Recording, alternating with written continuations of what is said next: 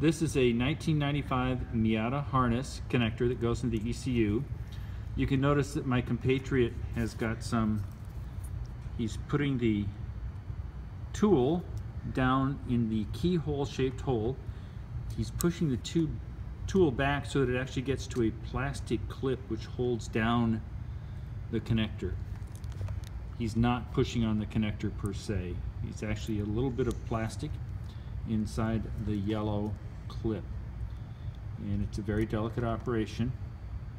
He's known for being delicate, but in a very rough, manly way, and so he is currently trying to finagle that steel rod. He's famous for his steel rod, and he's pushing up on the yellow clip. I wish we could show you the yellow clip, but if you looked at these things, they're so darn small that it's hard to see down the hole. But you see there's a black outline on that little keyhole, which he's going in, and he is going to be pushing on top of the metal clip to the yellow piece of plastic.